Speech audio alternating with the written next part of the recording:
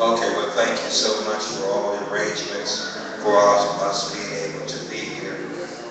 And you know, I teach this in our assembly, if you will. First place is second place when you're in the wrong place.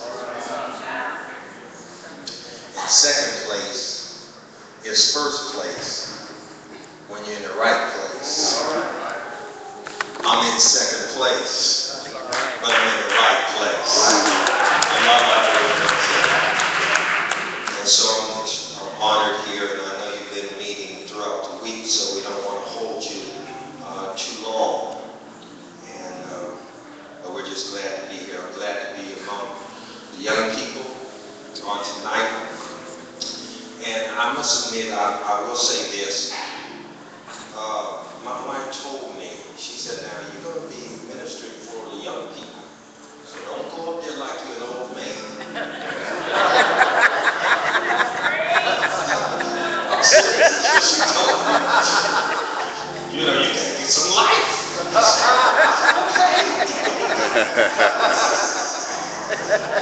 Listen, we have a trail that's about 6 miles, and we go the whole distance. That we go together, if you will. And so she wanted to make sure, because she also told me she was not going to be married to an overweight husband. So I got her. She gets me out of bed and hit that trail, and that's why. So that's what it takes. For another 46 years, I just got to do what I got to do.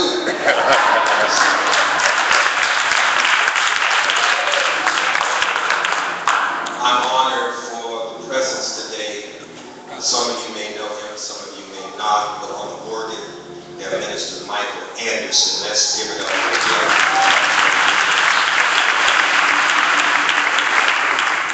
This young man, he actually lives and works in Houston. When he comes to Longview every weekend to be with us in service and play and work with our choir, and he opted to come with us this afternoon, and I don't take that lightly. I don't take it for granted.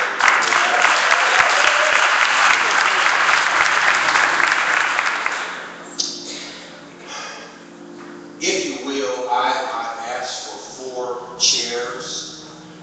And if I can have those 4 chairs up front here, somewhere in this service, we're going to utilize, and who are the young men that's going to help me?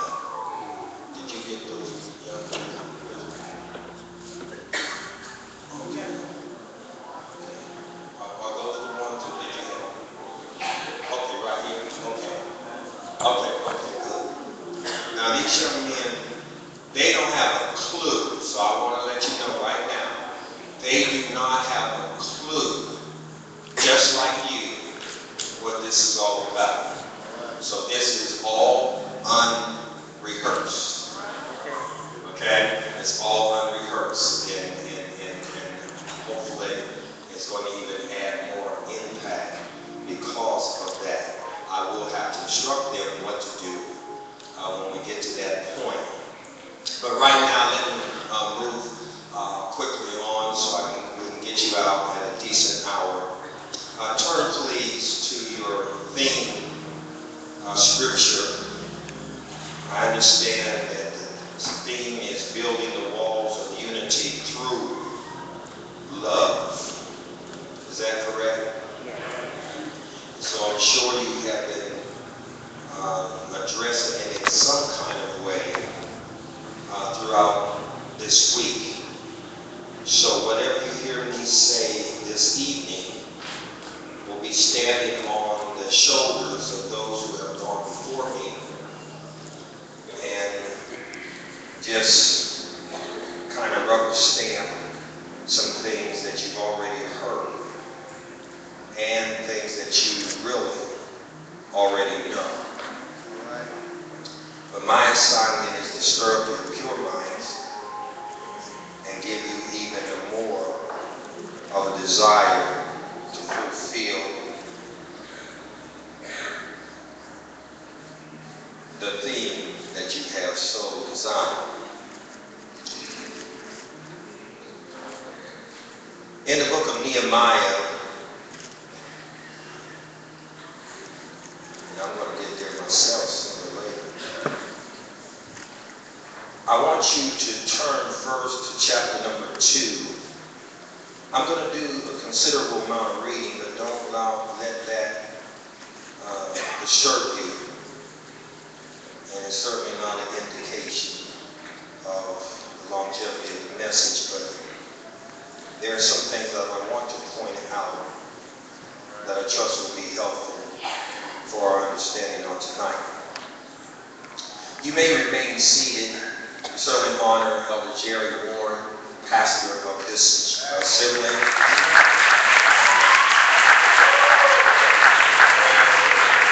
the entire congregation of First Pentecostal Church, and to the entire Arkansas State Council. Now, one thing's for certain, I can be first choice, second choice, third choice, fourth choice. I can be the 10th choice. All right? But if you crack the whip, if things will accommodate one another, I will make the trip. I just enjoy coming to Arkansas.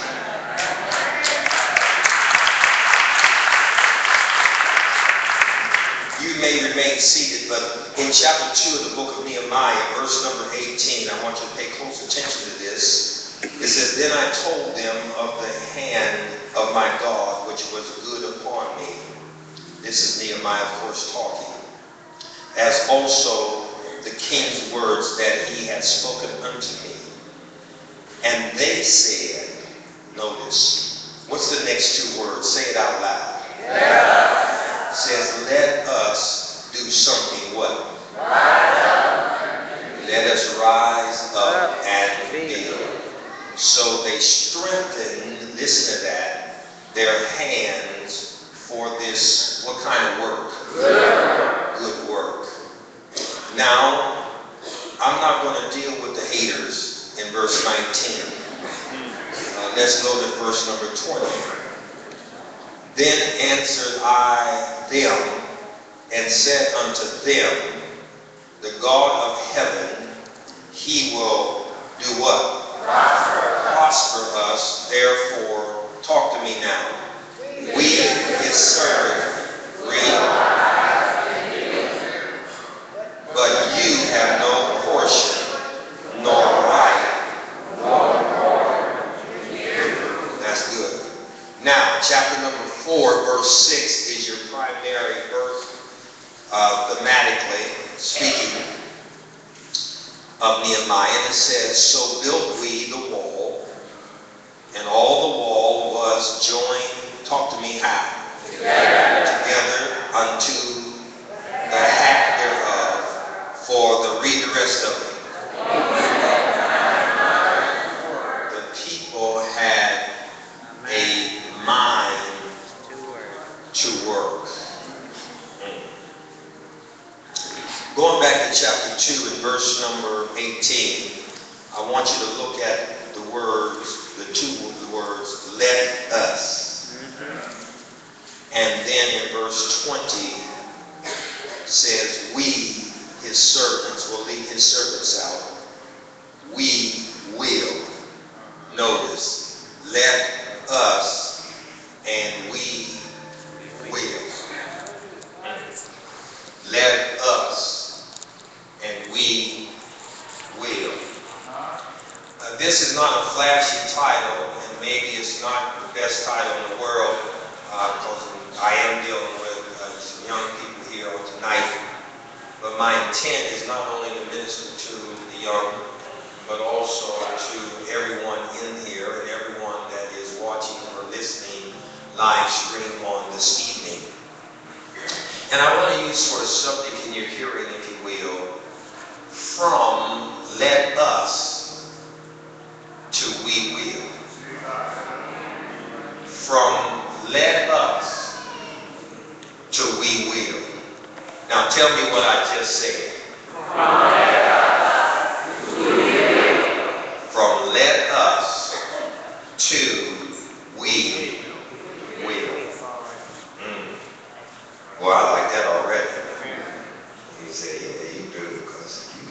speaking on that. Now, turn to the book of 1 Thessalonians in the New Testament, because the theme is calling for rebuilding the walls of unity through love. Now, it's one thing to want a thing,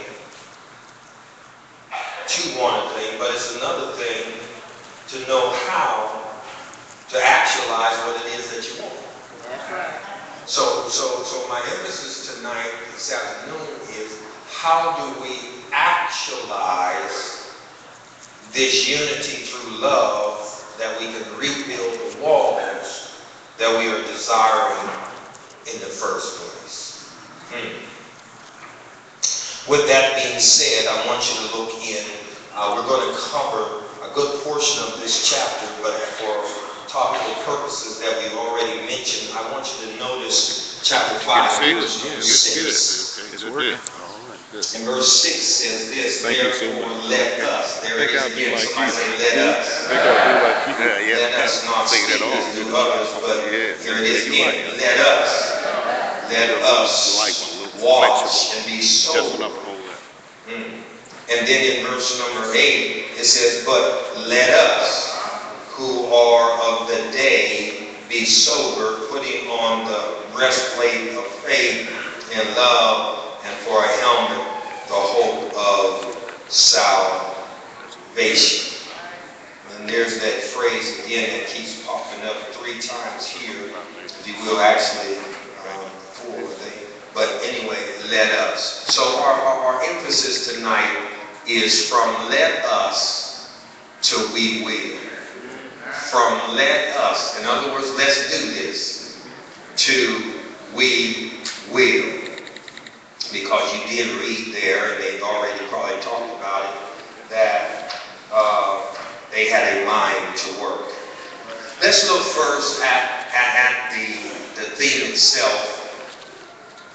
Because when we talk about rebuilding, that's interesting, if you will, because rebuilding is to say that something at one point was already there, already established, already set. So to rebuild is to reestablish something that at one point was already there. What are we rebuilding? We're rebuilding the walls. Now, in the case of Nehemiah, of course, it was the walls around Jerusalem that had been torn down, and the people of Israel, of course, were in bondage and in captivity. Now there is permission given to Nehemiah by the king to go back and rebuild walls that once stood, but now have been torn down. Why are the walls there? You might ask. Walls around a city is to provide protection, provide safety, provide security to the inhabitants of the city. If there is an invader, it will keep them out, or at least keep them at bay long enough that some alternative plans can be taken by those within that city. Notice what kind of walls that you are wanting in the Arkansas State Council. It is the walls of unity. And the last time I took a spell check on the word unity, it was spelled U-N-I-T-Y. And I noticed every time I spell that word, Unity cannot start without you. Every time I spell that word, I is always in the middle of unity. U-N-I-T-Y. So may I suggest that unity is you and I together. So unity starts with you and I am in the middle, and as we put this together, there is an unstoppable potential because we can do it better together. Now, the only way it's going to be pulled off, according to your theme, is through love. Through, that's the conduit. So this is how we make this transverse. This is how we rebuild these walls. Well, this is not just any kind of love. It's not Eros love, which is romantic, because if we depended on romantic love, you don't always feel in a romantic mood. If it was based upon storge love as a friend, sometimes your friends are not available. Or phileo love, we don't always have our brothers and our sisters around. But this is an agape kind of love. All right. It's a love that is sacrificial. It's a love that is benevolent in nature. It's a love that's focus is not on oneself, but it's focused on the object of its love. So this kind of love is always for the benefit of another. Now we have something to work with. Why is this important?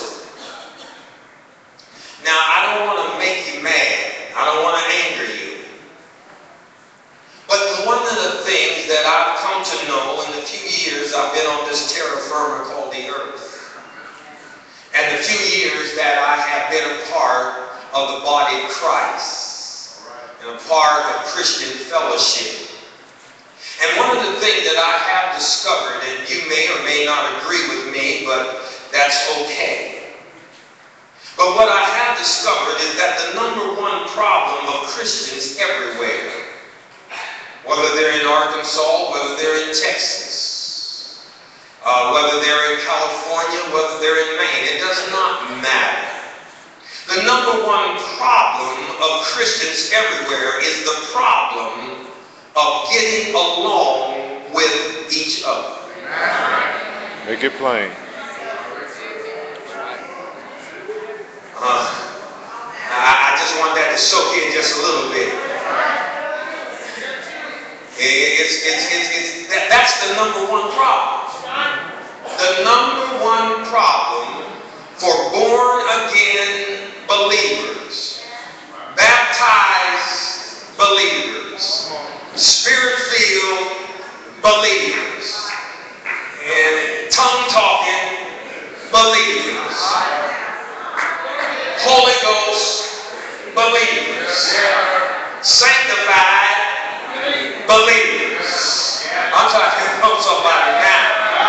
Young believers, older believers, married believers, single believers, believers with children, believers without children, believers. Believers, in the pulpit, believers in the pew. Believers in the boardroom, believers in the classroom. The number one problem of Christians everywhere is the problem of getting along with each other. Young folks getting along with older people getting along with younger people getting along with children, and children getting along with, oh, you're not hearing what I'm saying. See, every believer, regardless of who it might be, and regardless of how long you have been saved or born again, every believer has enough of the flesh in them to divide and wreck any local church.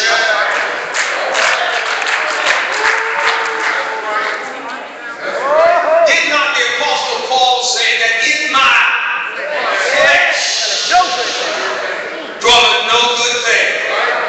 All of us have enough flesh in us.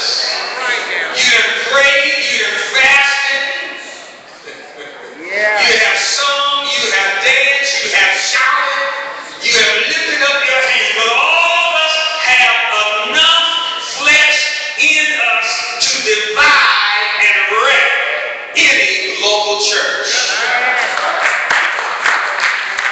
Now I'm not talking to you unless it's you, so I must be talking to you because it's every one of us.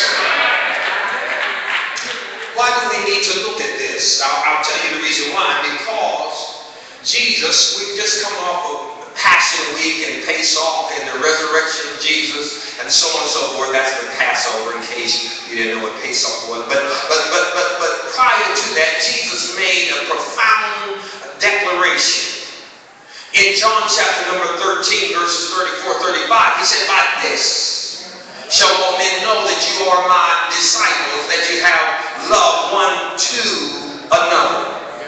He did not say that the barometer or the litmus test of individuals knowing that we are devoted followers of Christ would be made or understood by how well the preachers preach or how well the teachers teach.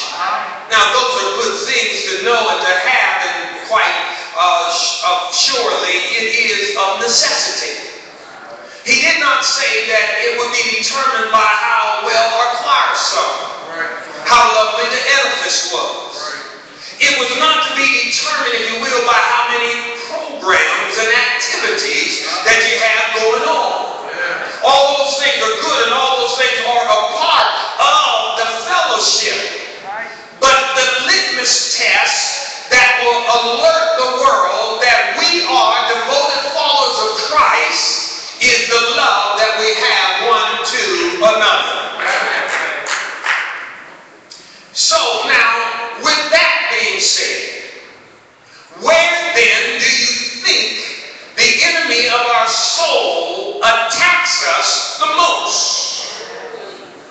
He attacks us in the arena of relationships.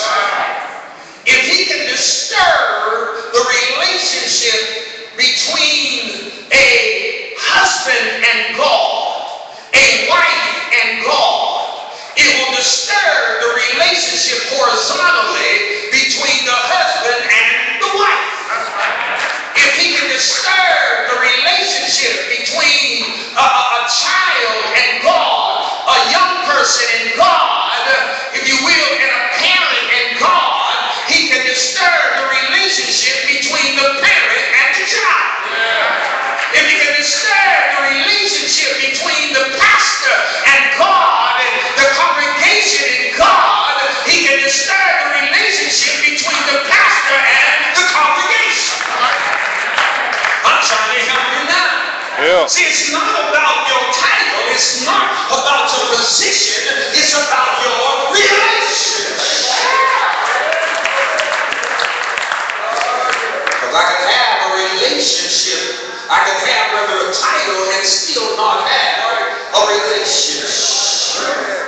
I'm trying to help you now. Yeah. And so he fights us the most in the area of relationships. Yes.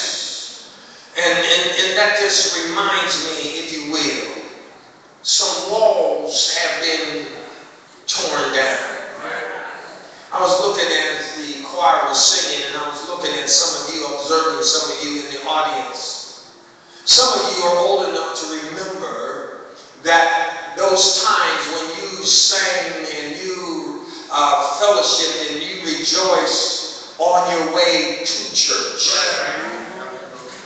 So when you got to church, you was already fired up. Am I telling the truth about right there? Then you sang and you worshiped. You didn't know a thing about Todah and Yada and Tahila. You didn't know any of that. Halal. You didn't know any of that. But you worshiped on your way to church. You worshiped after you got to church. The service was dismissed, and they trying to get you out of here, and you're still worshiping after church. And if that wasn't bad, good enough, long enough, sufficient enough, you were worshiping on your way home from church. You remember when you used to worship on your way to the council. So when you got to the council, everybody is fired up. I'm trying to help you now, if you will. But now, we're not worshiping together on our way to church. We're sitting in the same vehicle. We have our iPods and our smartphones. And we got our ear plugs. And we're all in our own little world. So now the relationship is being disturbed. Now we don't know how to talk to each other. We don't know how to relate. And then we come, and God knows, I thank God for the spirit of excellence. But you can have the spirit of excellence but not have an excellent spirit. And we need more folk, not only with the spirit of excellence, but an excellent spirit. Because I've seen too many people who have the spirit of excellence, but they got a nasty, raunchy attitude.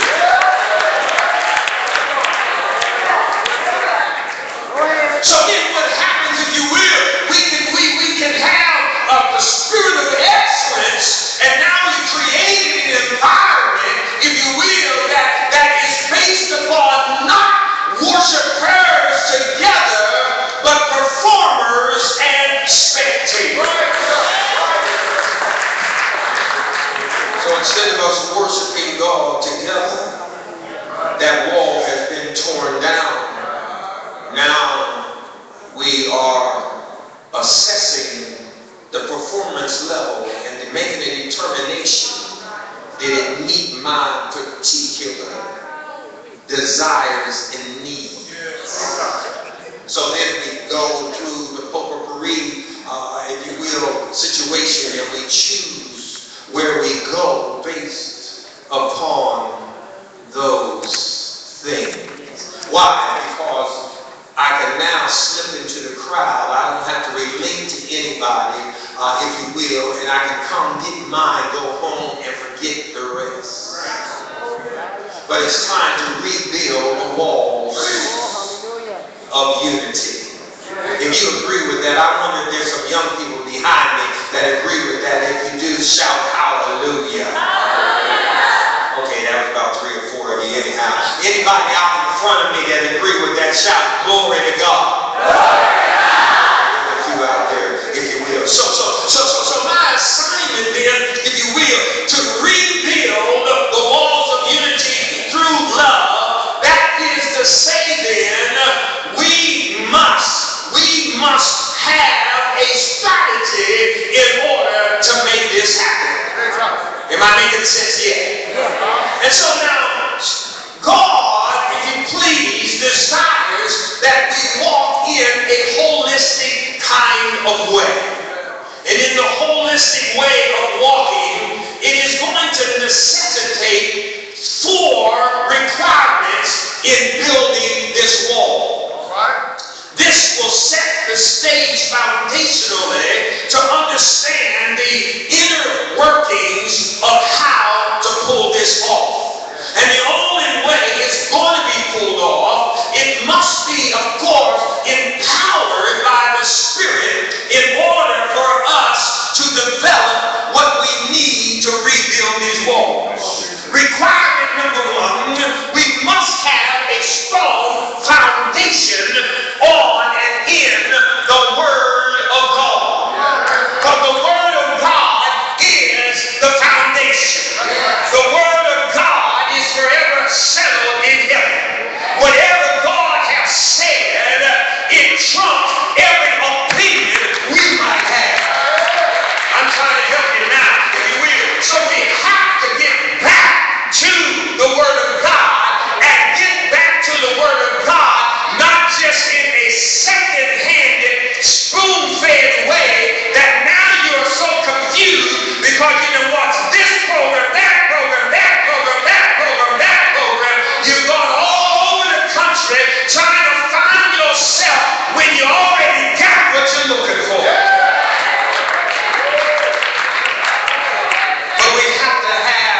word. And I do believe, listen, you do need to go and get all the word that you can. But learn how to eat the meat and throw away the bones.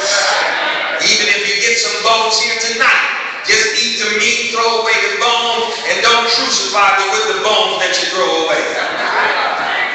But there is a requirement, if you will, that we get back to the word. Not just an activity, but back to the word. How many believers are at a loss, especially in a younger generation, if you will, that don't know whether Jesus Christ was crucified or run over by a truck?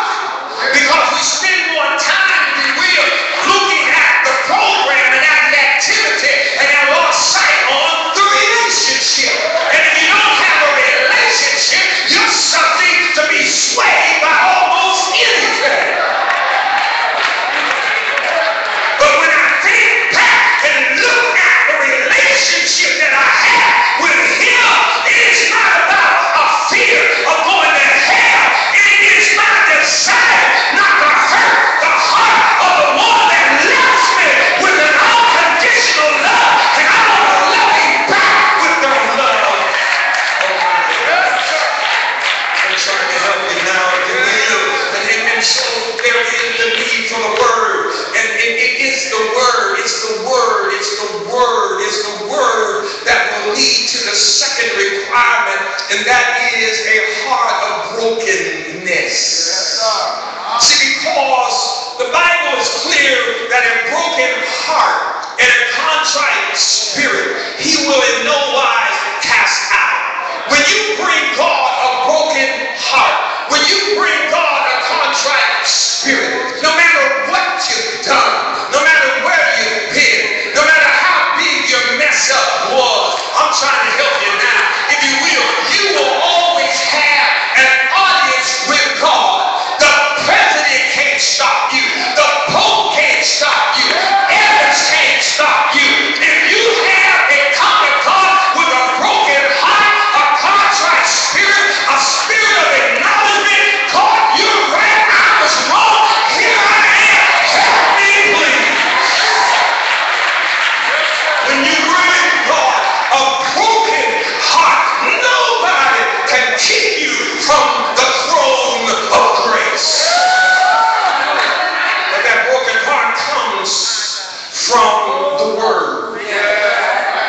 Thy word have I hid in my heart, that I might not sin against thee. Thy word is a lamp unto my feet and a light unto my path. Thy word is forever settled in heaven. The words that I speak, Jesus said, they are spirit and they are life. And faith comes by hearing, and hearing by the word of God. We just come off, if you will, a 90-day challenge of reading through the Bible from Genesis to Revelation. Now, out of the entire congregation that we have only about 5 people who successfully completed it. And and here's the reason why. Because at some point you had to fast from Facebook. At some point you had to fast from Twitter. At some point you had to fast from Instagram. At some point, oh, y'all not hearing what I'm saying. You had to fast from your music. You had to fast from, your reality shows. You had to fast from those things in order to get in the word. But those who complete it, because I told them from the beginning, if you get in the word for these next 90 days, it's going to change your life. And I saw both attitudes changing in the middle of a 90-day through the Bible. I didn't have to preach at them. I did not have to throw a shoe at them. I didn't have to hammer them, because the word will change.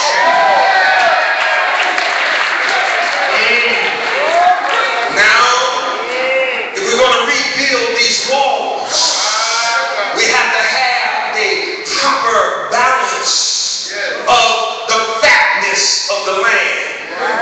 It's called prosperity.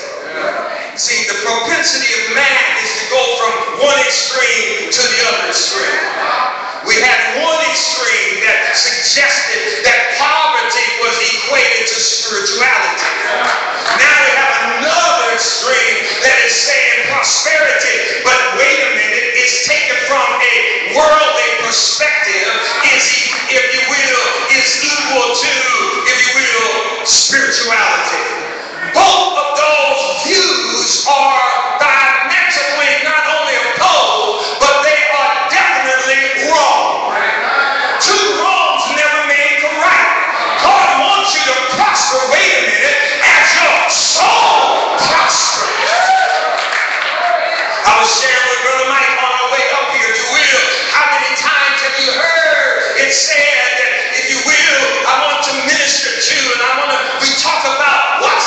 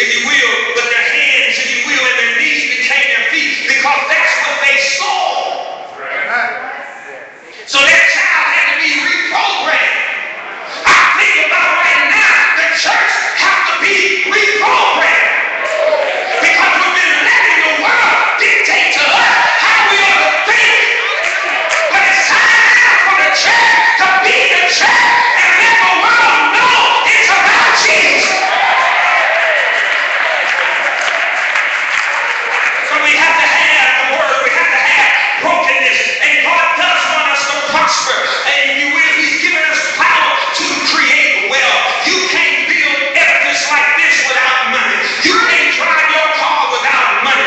You can't have the clothes you got without money. So don't tell me I don't need no money. I ain't thinking about no money. Then quit your job.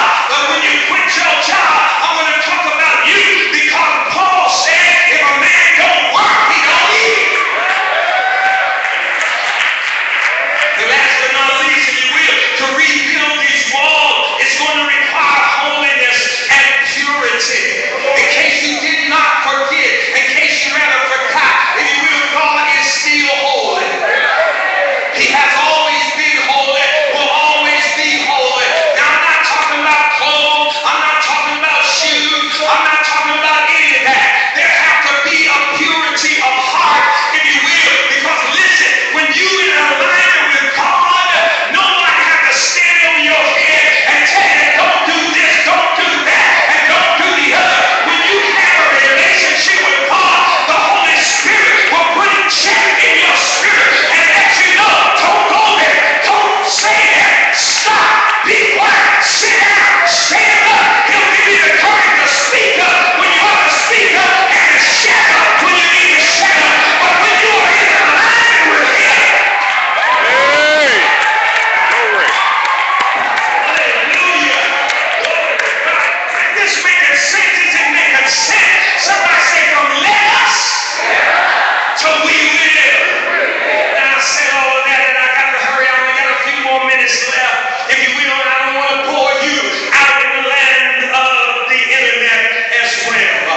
But notice, if you will, the Apostle Paul in the book of Thessalonians, he is warning the Thessalonica church and warning us today through the Holy Writ, left on the record for our growth, that there will be a suddenness of the return of Christ. He opens up in chapter 5 and verse 1, and he says, but of the times and the seasons, brethren, ye have no need that I write unto you. What he's saying basically is this: I don't have to tell you this.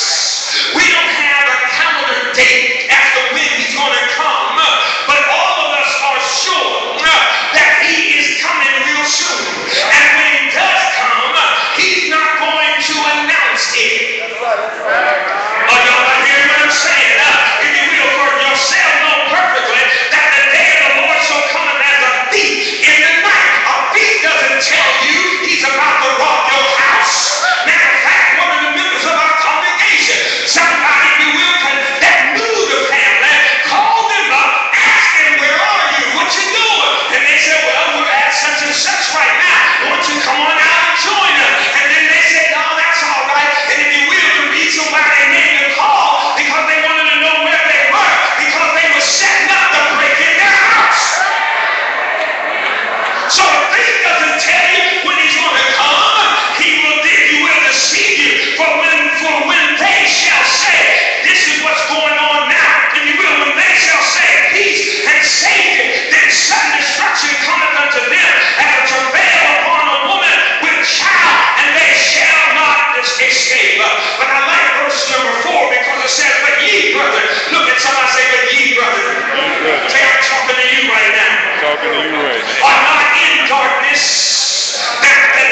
Watch this. That day should overtake you as a thief. When you walk in the light, no matter where darkness is, brothers and sisters, light have to take a back seat.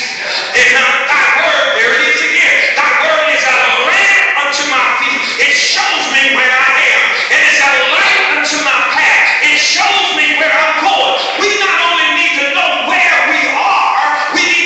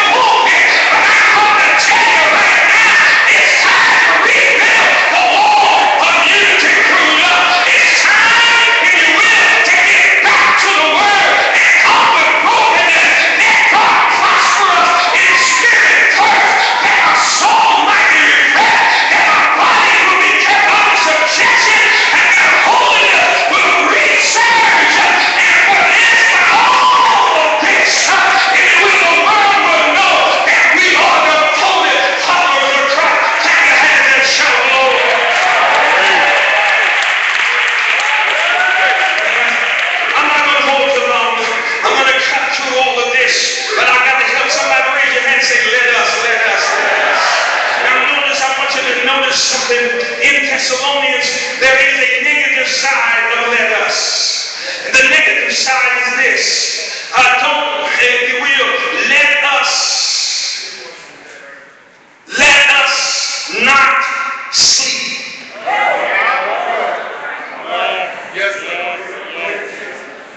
That's the first. On the negative side, let us not sleep. There's no time to sleep. And now on the positive side, watch what it says. It says, let us watch. Let us be sober. Is this making sense here? In other words, he's saying, let us be wide awake.